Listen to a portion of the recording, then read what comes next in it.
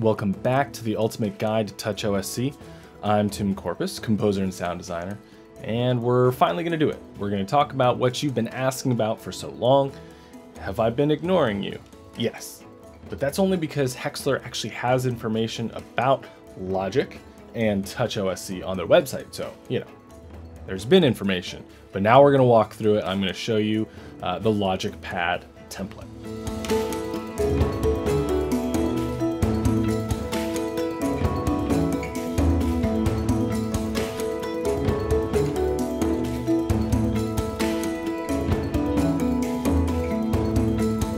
Hopefully you saw the last video that I did, which talked about my MacBook Pro, pairing it with Touch OSC, and that was using GarageBand. And a lot of that, the method is the same in terms of pairing the iPad with the computer. So we'll review a tiny bit of that. If you have more questions about that, maybe check out that previous video. So I've got Touch OSC running on my iPad. You can see we've just got a black screen here, and here on my MacBook, I've just got a starter file, nothing special on it. It's basically just turned on. But what we need to do is make sure that our Midi setup is good to go. So as you recall from the last one, you can search in your Finder for Midi. As you can see, a lot of different things are coming up, but audio Midi setup is what we're looking for. And right here, we need to enable the iPad that you have set up. And of course, I have Touch OSC already installed on the iPad, so if you haven't done that already, be sure to do that.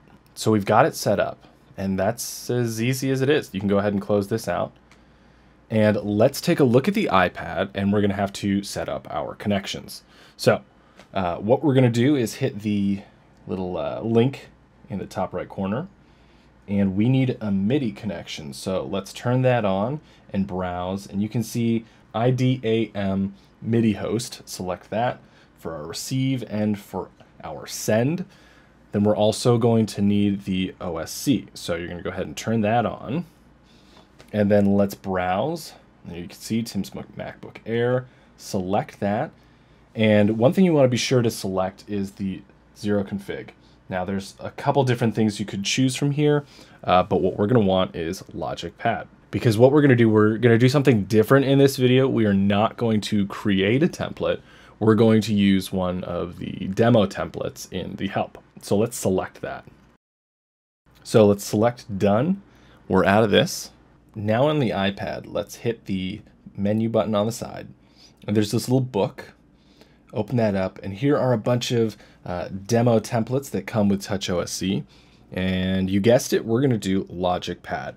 So let's select that and load that up. And you can see there's some information here. It is saying, make sure what your receive port is. Make sure you select your 0 config, which we already did. That's on LogicPad. And we can select OK. Now that's cool. Now let's go ahead and turn it on. Let's hit play. Now we don't have anything happening here. So let's go to our MacBook here. We want to go to Logic Pro. And let's go to our preferences. We want control surface. And let's see what we have here.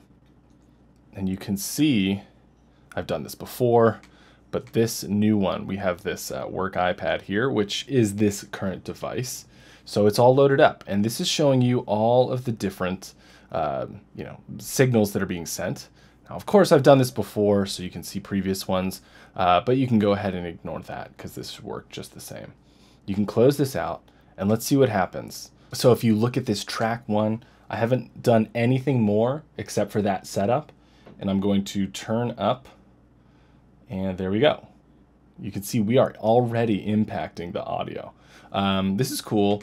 This is actually going to be a guitar, so let's call this guitar. Nice. Oh. And then boom, right there. Now, I'm not actually surprised, but I was acting it for you. You can see track 1 has changed its name to guitar. Let's add another track. New track. Let's do a software instrument. Doesn't really matter. Let's load that electric piano in.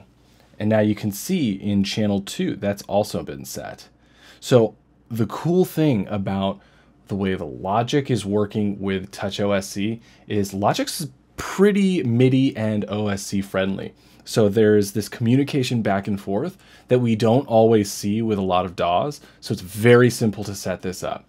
And we'll look at expanding that and working that with your own personal template. But for right now, let's just get it working for you so you can do some controlling and some mixing.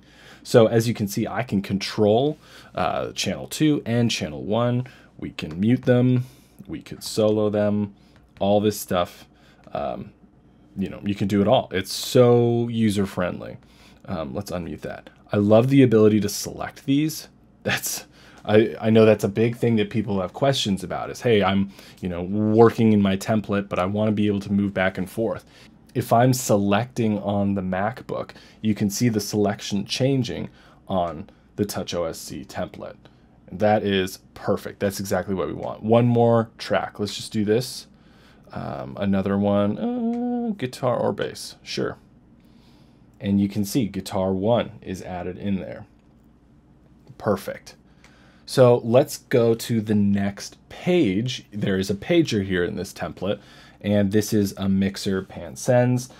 So if you had a lot of stuff in your sends, we're not going to look into this too much. Some of these you would have to set up. Where is the send going? Easier to do in the MacBook than it is on Touch OSC, but here you could control some of those. And you can also see like the bank control, right? So if you had more than 8 tracks, you can select through the bank. You can bank left and right to view all of your different tracks. And then on the channel strip, this is what's really nice. So right here in this guitar, it just pulled up. Once we moved to the channel strip, it automatically pulled up our first effect. And you can see we can play around with some of these parameters, which you know, you can see on the template what they are. These may not be in the order that it is on Logic. It may be, but it depends on which plugin you're working in. So just be aware of that. I don't think it's a huge deal because it's still just nice to have this kind of control. But yeah, you can play around with that. Let's turn off some of these. Let's play around here. We can turn off the noise gate. Let's go into Logic here. And this tape delay here, I want to turn that off. Or I guess I just turned it on. And you can see on Touch OSC, it is telling the template to turn it on and off. And you can select these, right? So if I was to open the compressor, I push that button here on the side, and there we go. And then let's cycle through some of these things. I haven't actually played with all of these, so it looks like this is the type. Oh, I see that. Playing with the threshold here, the ratio. Nice. This is cool stuff. And then we have this EQ. But let's look at a different EQ. All right, I want you to go back to the mixer and let's select our first track, which I called guitar. So we select that on the iPad, and then let's go to the pager that says equalizer. Logic automatically pulls up the equalizer, and we can control from our iPad. We can set up a different EQ system. This is super helpful, especially if you are in another room. Let's say you're in the vocal booth and you're controlling a lot of these things. You can, play with your voice while you're in there as opposed to having to go to your rig. And of course, you can turn these on and off. Let's hit that high pass filter and you can control that. You can control the frequency. Let's turn these guys down here and then turn on the low pass filter. And again, we have full range of control here. One thing to note, these radials, they're super sensitive. So this isn't the best way to do any fine tuning with your EQ, but it's fun. It's a nice, easy way to, just get around with what you're doing. Or let's say you were recording in a special rhythm of the way the EQ is impacting your guitar or vocals. That's a great way to do it. You can just play this in. And then let's go back to our mixer and let's select our guitar 1 again. All right, so we've selected that. It closed the EQ, which is super helpful. And now let's hit software instrument. And again, it's bringing us back to controlling parameters. Some of these you would have to set up, right? Because in the last one, in channel strip, we could see how we could control a lot of these. If you were going to play with this page in your template, you may have to configure these and set these up. let's go back to the mixer. All right, so let's close this in Logic. So one thing that's really fun to play with here, or to, I guess, use with fast editing, is to be able to move left and right. Now, I'd love if this was a jog wheel, but it's not in this template. It's just an arrow. So you can hit this arrow to the right to move your cursor over. And then if you had a marker, which let's just go ahead and add one real quick. So we go over here to Navigate and Create Marker. All right, there's a marker. Let's go a little bit further. I'm going to select here on measure 13, and let's add another marker. Let's say you were setting up your verse and then your chorus, so you easily want to be able to go through them. Here on your template, you can hit by marker, and now we're going to hit the left arrow, and we're going to jump to the markers. As opposed to jumping in between measures, we're jumping between markers. Super useful way of getting around, especially like I said, if you're in the vocal booth, you want to record the verse, and then jump right to the chorus, record the first verse again. You don't necessarily have to listen and play back. You can just use your markers smartly and jump around. Setting up Touch OSC with Logic is very simple. Hopefully this worked for you. If you have questions, be sure to put those in the comments.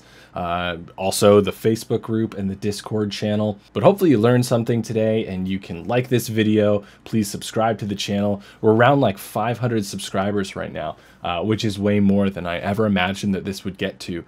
So thank you to you all. That's super awesome. And I'm looking forward to creating more content about Touch OSC and different technology with music production. So stick around. We're going to dive into more, and I'll see you guys next time. Thanks.